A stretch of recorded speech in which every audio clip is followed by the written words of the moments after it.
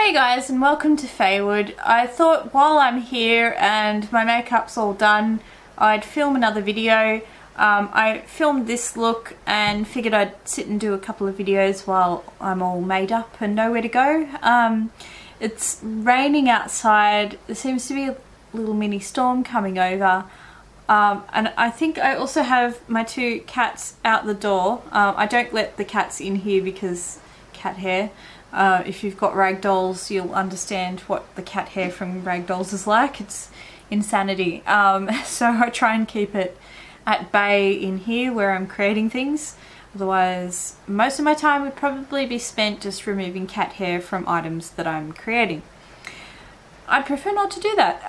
Anyway, I thought I'd just do a bit of a, I don't know, I've seen these videos that are sort of a bit more stream of consciousness, they say, where you're talking about things, but I have a topic in mind, and I thought I was, considering whether I did a fully researched type of thing, and thought, no, I'm going to just talk about it, and that is inspiration. I've mentioned in a video once before that I was thinking of doing a video dedicated to inspiration, and I'm not sure if you guys are interested in it or not, because nobody said anything about whether they'd want a video on inspiration, but I figured it's one of the most important things potentially, or arguably, for creative people is feeling inspired.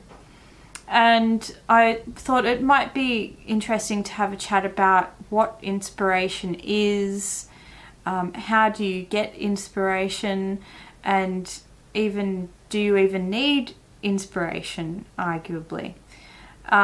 So yeah, I'm here. My husband's not here today, or he will be back later, but he's out having fun with his mates and stuff like that, so I've got a bit of time tonight. I'm here with my wine, bit of wine time, and you guys, so let's chat about inspiration. So yeah, I figured I would just chat about what I think inspiration is, and what it means to me firstly. For me, inspiration, I mean, it's hard to describe it, I guess. It's where you're just driven to create something. Something bites you, it's such a specific way to say it, isn't it? You get bitten by inspiration, but it can happen so quickly and without warning, and you almost, when you're really inspired, you'll drop everything to follow that line of inspiration if you can, but just as easily you can lose it. It's like that dream state, when you wake up in the morning. I don't know if you guys have this, but like often if I have a dream, and it could feel so clear and full, and full of color and detail and everything, this dream, but somehow if I don't really clasp onto that idea of the dream and the story of that dream, in 2 seconds, if something else happens, it's gone. It's like it never happened, even though it was so clear a moment ago.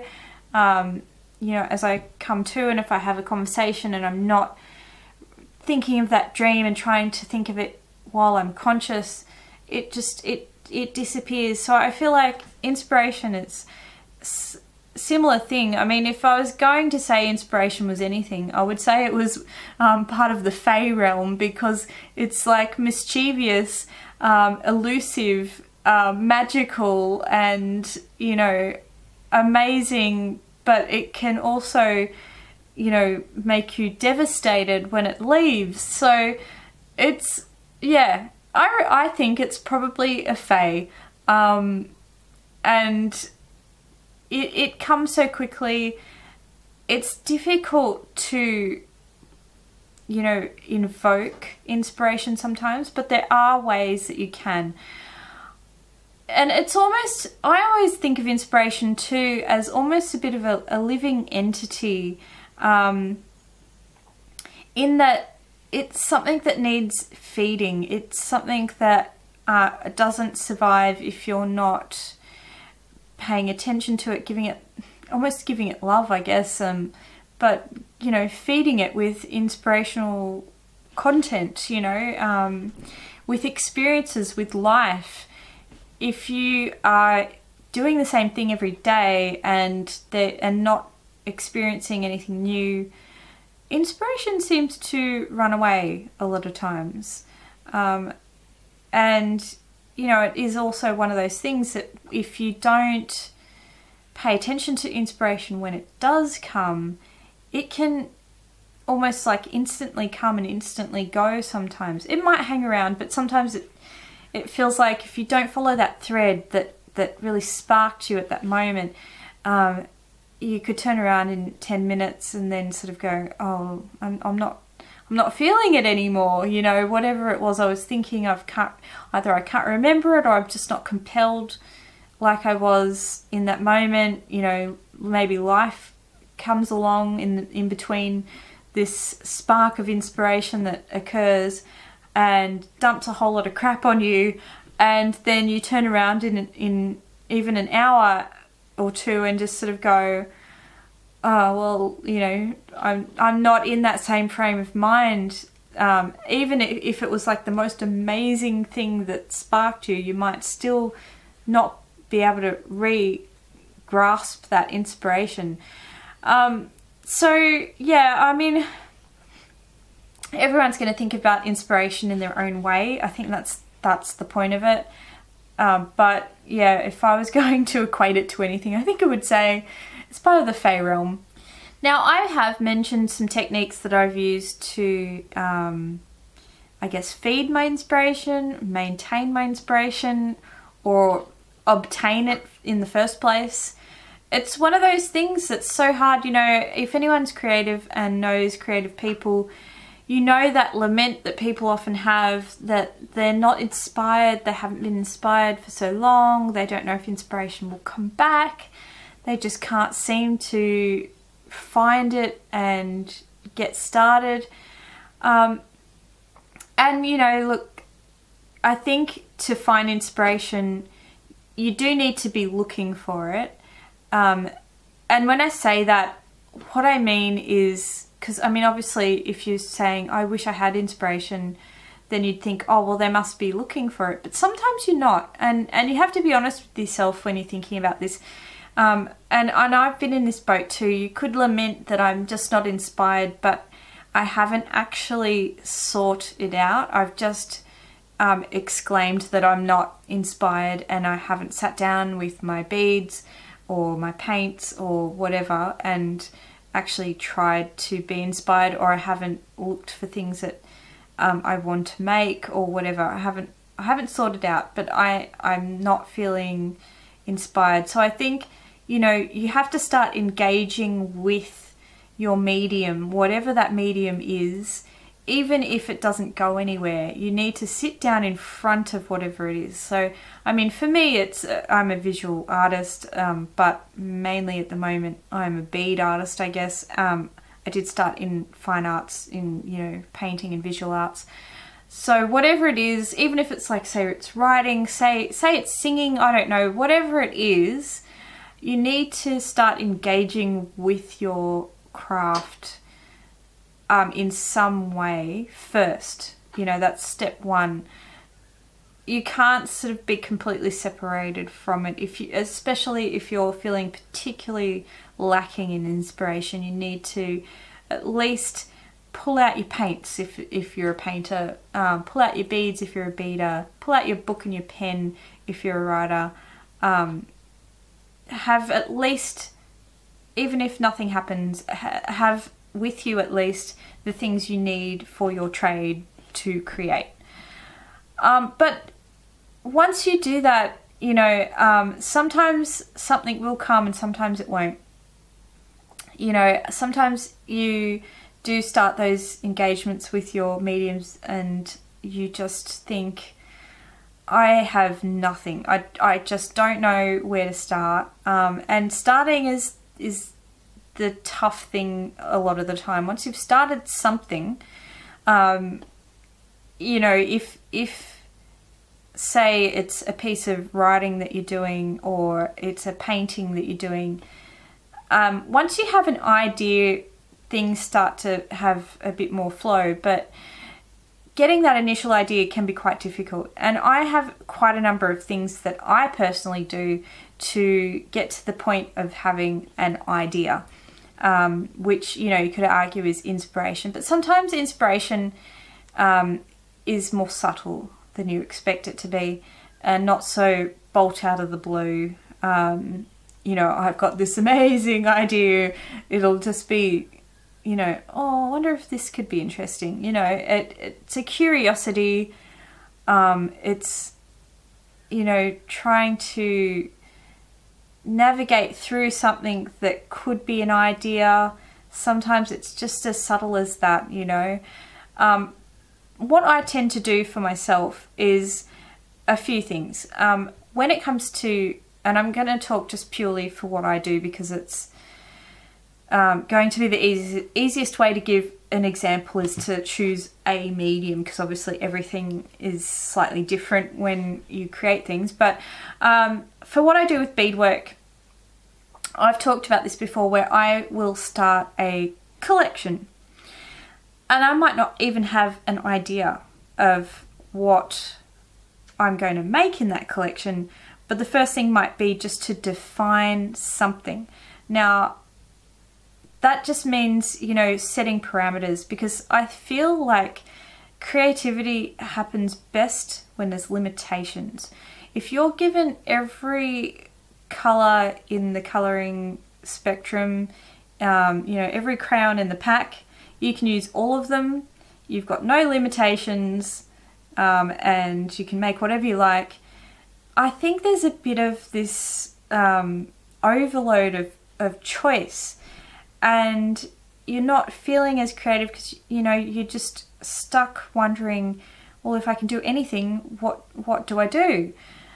Whereas if you're saying to someone like, you can only use 3 colors, you have to draw something within an A4 piece of paper,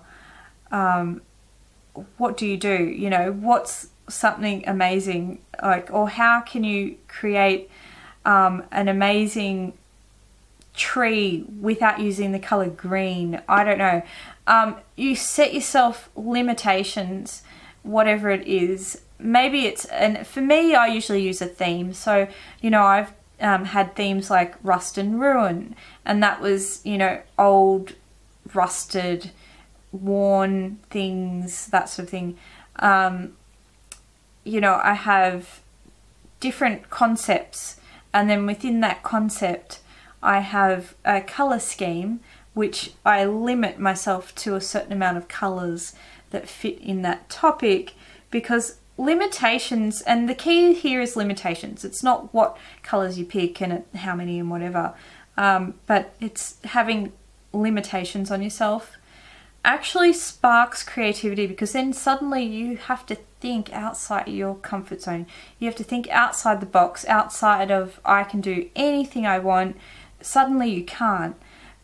And so then what do? You know, if you have to create something with only things you find in nature, what do? You know, that sort of thing really makes you start to think differently, and thinking differently can create inspiration.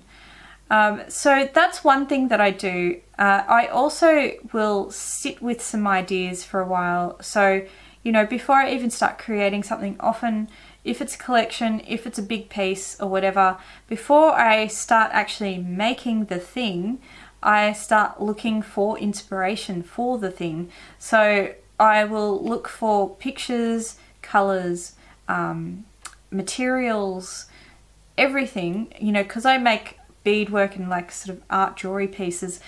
I will I might look for different beads, but I might also look for different materials, because I use very mixed medium stuff in my work.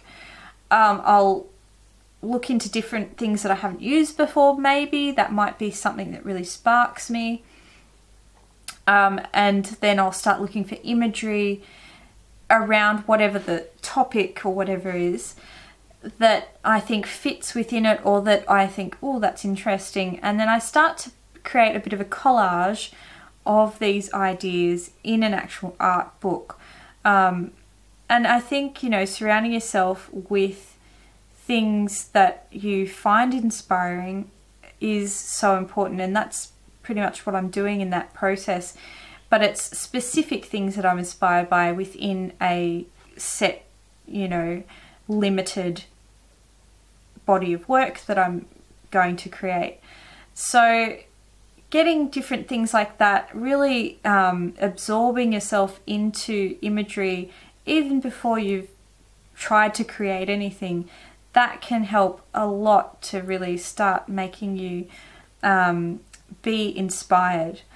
The other thing too is the space that you work in. Your studio, maybe it's just a table, maybe it's just a desk or a tray that you sit on your lap. Whatever it is, making sure that around you is a space that you're either at least comfortable in, but at best inspired by. If you have the luxury, and I know not everyone has this luxury, but even if it's a spot in your home, I mean, decorating it in a way that you find inspiring, colours that you like, or imagery that you like, or a poster on the wall, or whatever. Or if you're lucky enough and have a studio space like myself, to fill it with things that you find inspiring, so when you come in you are just like, I love being in here. It doesn't have to be a sort of, I see this and want to create things instantly, because sometimes I come in here and I'm like, oh, what do I do now? But I always feel great in this space, and that's really important for inspiration. The other thing I find that's really good for inspiration is actually just going out and living life. So if you're feeling really uninspired, often it helps just to put it all aside. Don't even think about whatever it is you're creating, but just go out and do some things that you think are freaking cool. You know, go out and enjoy yourself, and, you know, go to some events, or, you know, go for a walk somewhere beautiful, eat somewhere nice. But do something different, you know, don't follow your same pattern. So many of us, and I'm so guilty of this, of being a real creature of habit and, you know, a routine, and sticking to that routine. And it's pretty hard to wedge me out of my routine sometimes, but sometimes that's the best thing for me. I really need to do that. You know, it could be as simple as putting on a movie you haven't seen before, or maybe one that you haven't seen for a while that you love. But it's just experiences, you know, and those experiences can, I mean, they're just good for the soul anyway, but I think, you know, looking after yourself and also having new experiences to draw from for inspiration, it does so much for you creatively. So and I mean, that's the other thing too, looking after yourself, that's so key. There's this real outdated, and I think wrong, view that to be creative or be inspired you have to be suffering. It's something that a lot of people know about. You know, if you're a creative person, you always hear about the starving artist or the tortured artist or whatever it is. It's never the happy-go-lucky artist, is it? It's never the fancy-free, having a wonderful time artist. But honestly, it really should be, because I think if you feel good, you do want to create. You know, if you're feeling abundant, and what I mean by that is just, you know, content, enough. You know, you feel okay, and not everything is going to be okay in your world. Just remember that, and that's true for everyone. But in as many ways as you can, look after yourself. You know, sleep well, sleep in a routine, eat good food, exercise daily. look after your mind. Your mind is so important and so often neglected. You know, listen to good audiobooks. That's what I do because I can do that while I walk, or, you know, go and see a counsellor if you need to. But, you know, I think, I mean, and those things are sort of fundamental to just living a good life anyway, but I just think looking after yourself is first and things follow from that. I think for a good life, you need to be always assessing what you need and making sure that you're looking after yourself in all the ways, and making sure that you really are looking after yourself. You know, we can sometimes think, oh, if I treat myself, that's looking after myself. You know, if I eat a block of chocolate because I'm treating myself or what have you, then I'm looking after myself. Or if I'm not being active because I'm feeling lazy and I just want to sit and watch TV, then I'm looking after myself. And those things can be great in moderation, but make sure that you are making healthy choices, that's not your everyday, and you know, that you are actually looking after your body and your mind and that sort of thing.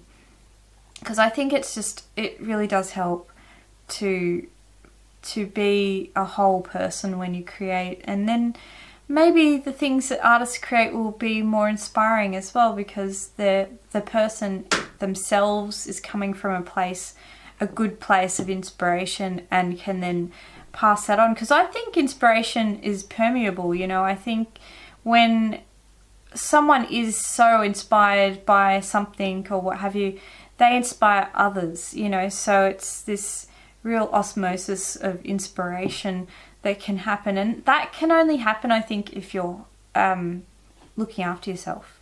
And for me too, when I have thought of sort of an idea that I might want to start investigating, I will look across different genres for inspiration. You know, it might be, I might be making a necklace, but then I'll get inspiration from a movie, from a book, from an artwork, from a piece of clothing, all sorts of things that are maybe in some way related to that genre or color scheme or whatever. They're not going to directly, you know, inform my design, but they will maybe have an impact on what I want to do and what I'm inspired by. The other thing too is I've mentioned, you know, using new techniques and things, and I think it really is important to every so often, especially when you get into a little bit of a slump, is to try and learn a new technique. Alright, my camera just cut me off again. So I was saying that, you know, it's important to learn a new technique, and it doesn't have to be some big, massive new medium that you're using that's totally absorbing and will take a really long time to master or whatever. It could be a very simple thing that you learn that's just a different way of working. Sometimes for me, I'll just maybe get a tutorial and try that out, and it might be very similar to what I've made before, but there might be just a different way of combining colors or techniques or something that is just a little different and starts making me think in a different direction. It could be a different type of material that you haven't used before, you know, a different type of bead for myself, or a different type of paint, or, you know, different tools, whatever it is. It might be a different program, if, you know, depending on what you do that's creative. So many things. It could be just something a little different. So in the same realm, but slightly different, has a slightly different thing that it can add, and, you know, then suddenly you can bring that into your work, or you might just start thinking in the background of how you can bring that in to what you do. I think it's so important to be learning and growing, and that will really help when you're trying to be trying to maintain inspiration in things. I think as well it does help to be around people that are creative as well.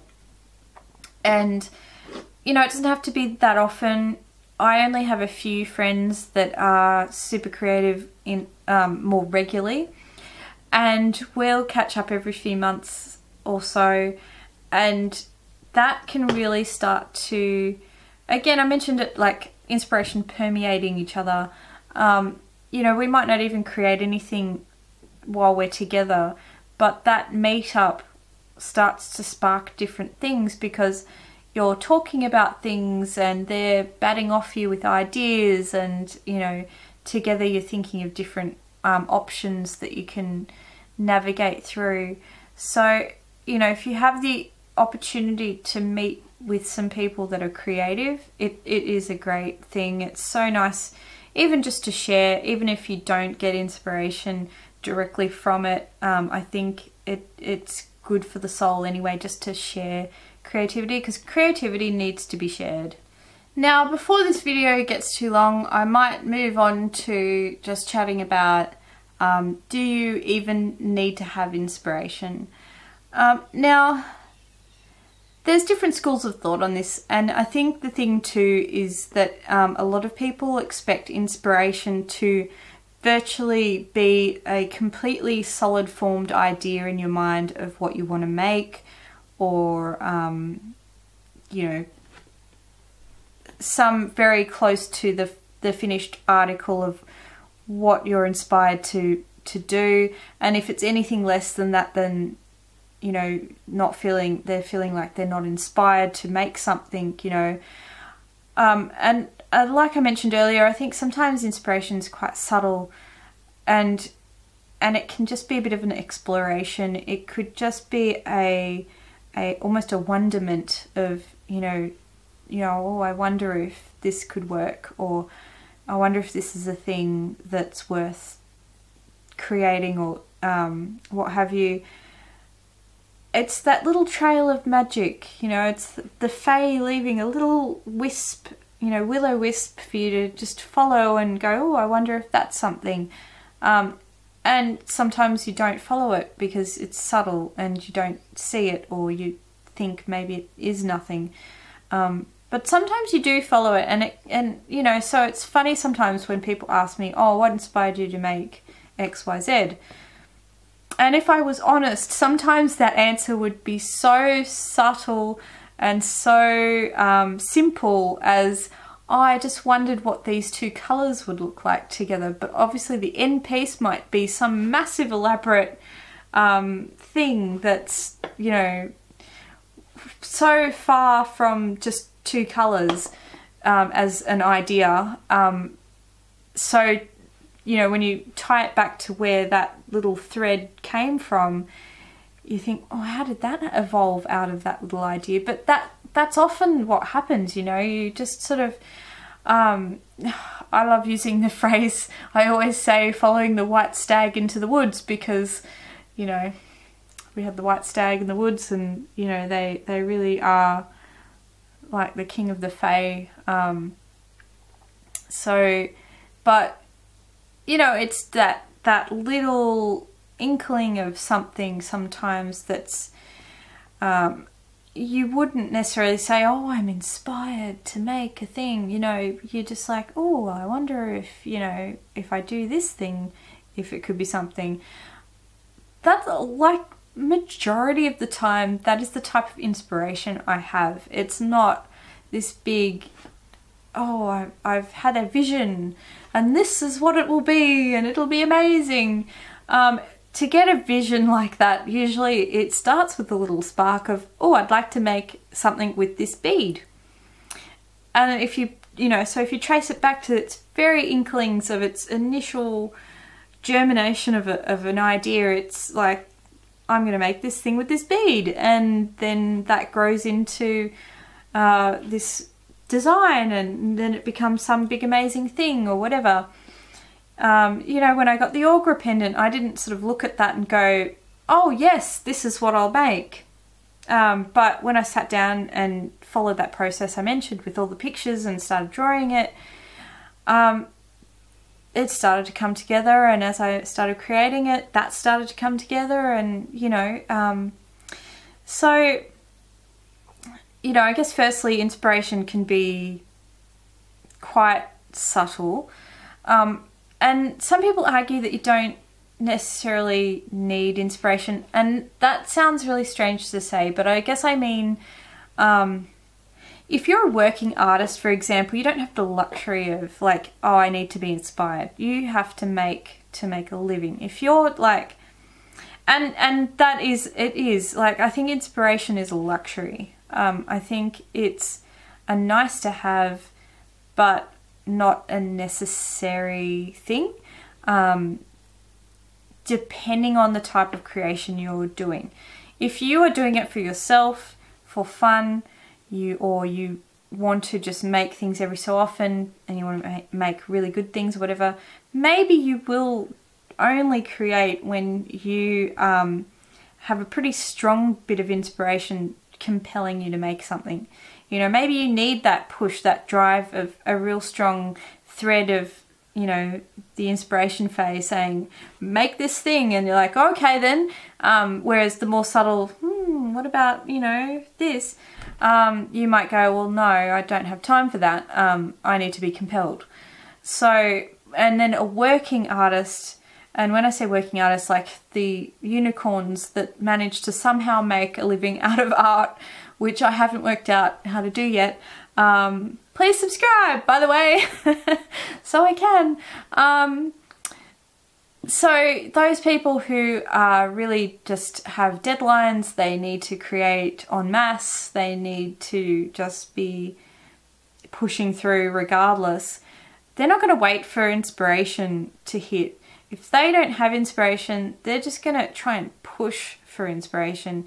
So what I mean by that, again, is just like engaging with your medium.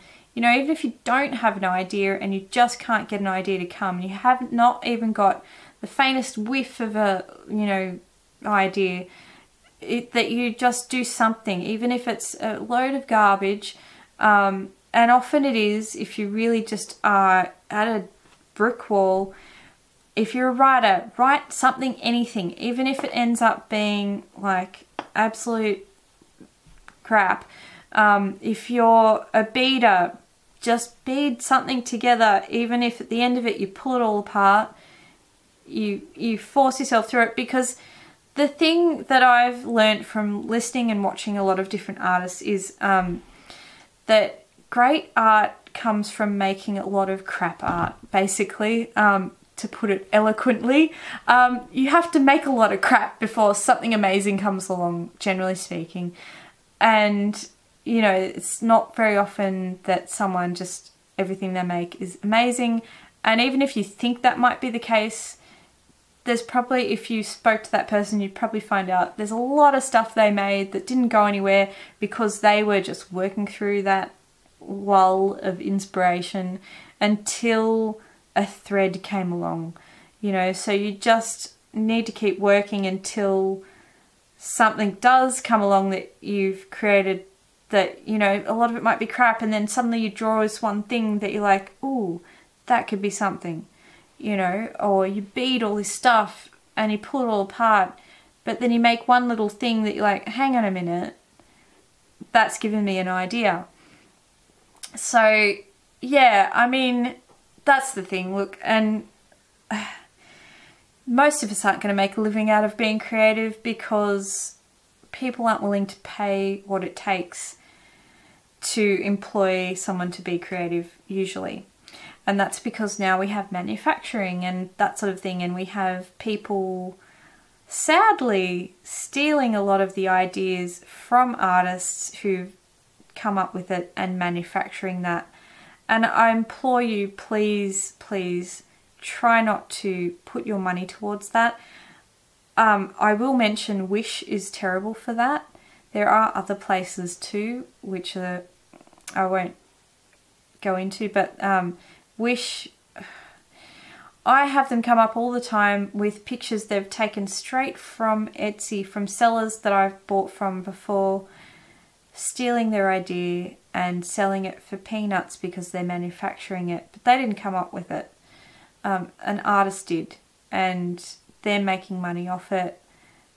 they're stealing from these artists who are already struggling and probably hoping and wishing that somehow they could make a living.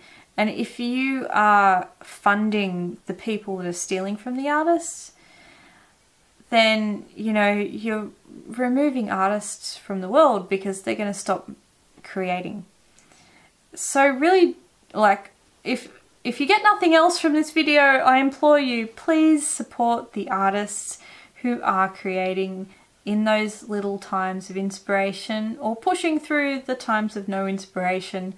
But they are seeking those ideas and that creativity themselves. They're not stealing it. And look, there was one saying, and I can't remember what book this came from. I think it was a book where it said, you know, with art, everything's a remix. And that's true, and that's fine. But put your own stamp on it, your own twist on it. Don't just steal.